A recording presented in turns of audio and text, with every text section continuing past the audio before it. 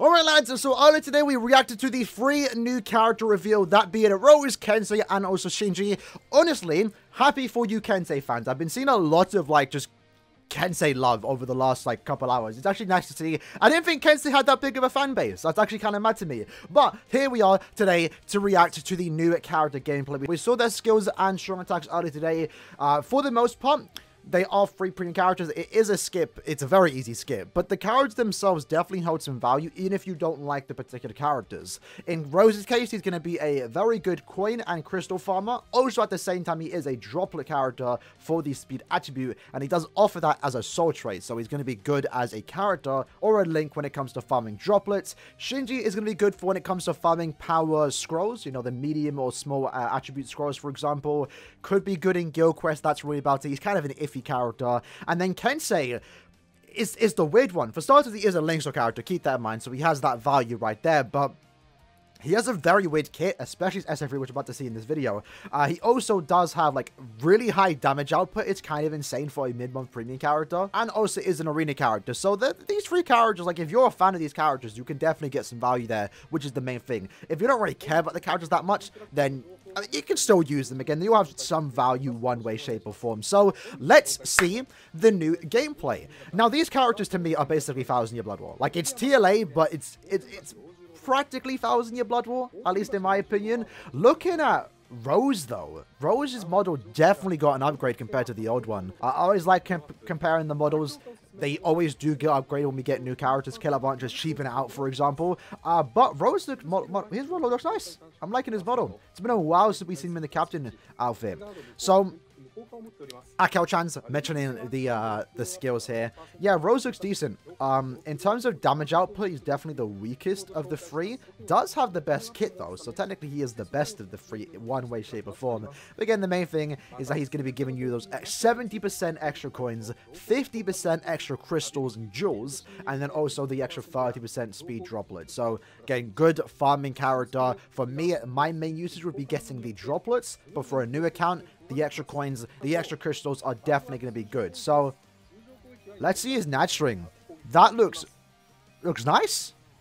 I like the final hit. I'm liking the final hit. SA1 is the short AoE in front of him, I believe, right? No, it's the vortex. It makes sense. I like it. SA2, lunge forwards.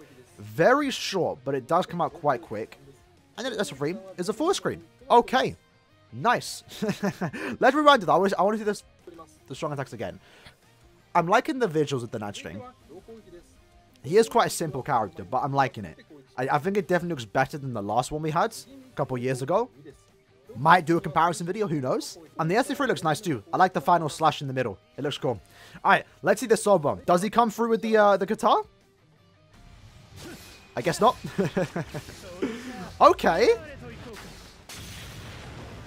Oh, finishing up with the pose. I like it. I like it. What was actually kind of cool then? Also weird. They do this so many times. So his base gameplay has him with his Shikai, right? And then in the soul bomb, man goes back to his Asuchi. Is that what you call it? Just the base blade itself.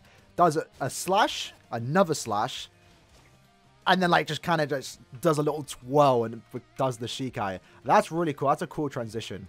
Makes for a good pose too. Rose got the swag. I'm liking it. I'm liking it. Then he finishes up, does a slam. I think he did that in the past version. And then does a little pose. I like it. Rose is doing Rose things. Can't complain about that. So, yeah, I think Rose is probably best in banner. Probably. Definitely has the most value there. And again, he also does look as the best set of strong attacks. Next up, we have SHINJI. Not the biggest fan of his artwork, but his model definitely does look better. Can definitely tell by the face. So they do mention here, he's going to be a good character for farming scrolls. Again, power attribute scrolls, these small and medium ones. Debuff SA2, kind of a gimmick for the most part, but it's still, I guess, nice to see it. My only problem with this particular character, when we watch the gameplay, you're going to see it, is his SA1. Since his SA2 is going to have a longer than usual cooldown, you really want to make up for it with that SA1. And it's kind of unfortunate they gave him that, kind of that bad SA1. And they did the exact same thing for Barragan. Him and Barragan literally have the exact same kit, which is kind of annoying. Naturally looks nice. Weird to see him ranged, though. The last 2 SHINJI we've seen in this, TLA or post-TLA outfit have all been melee. So seeing him ranged now is awkward. I'm not going to lie. It's very awkward. Is this the first ranged cannon Shinji? It might be. It might be. It's also strange, in my opinion, that we're getting another Shinji, even though we literally just got one.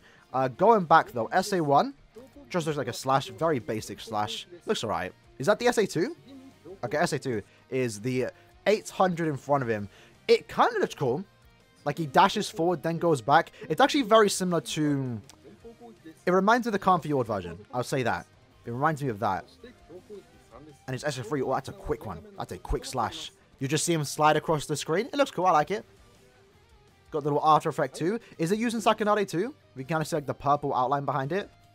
I think he is. That slash comes in. Nice. I like that. I like that. And then that's for his soul bomb. It's using Sakanade. Okay. Okay. Okay. Okay. Very simple soul bomb, but I like it. I like it. Going back. I'm actually excited for KENSEI. I'm glad they said KENSEI for last. That one's cool. So we get the slash straight away. Very similar to Ichigo, but Ichigo is different because he just does poses. At least this Shinji comes through with follow-up attacks. We have a slash.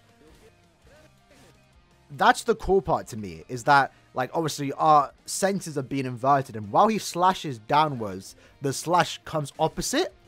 That's a cool touch. And then he just does like a final slash, does a little pose. That's just a trippy soul bomb, as expected from Sakanade, right? But I did like that second slash. And then lastly, we have KENSEI. I think probably the biggest difference here in the model, because it's been a very long time since we received a KENSEI. And have we even received KENSEI in this version? I don't think so. I guess the last one, the technique one, was the past version. Maybe it was the current TLA one. I'm not too sure. But you can definitely tell the difference in the model. His head looks a lot bigger, I think. It looks more to size, in my opinion. But KENSEI looking good. So, again, KENSEI's the weird one because he has great skills. Like, really high damage output. Gets Frenzy +2 in Arena. Unfortunately, is lacking Havoc, as the other two characters are. But his SA3, man. What is that SA3? We're about to find out. We know what it is. It's a lunge into a vortex. But as an SA3? Really? That's just the weird part to me, man. He does have an increased chance of inflicting stat elements, though, against any technique enemy, which is nice. But he's lacking guard break. So he's a very weird character. Like, he was given great set of skills, but I feel like he has like 2 skills missing that he should have gotten. So Nadstring. Keep in mind, he's not a Nad character. Nadstring looks nice, though.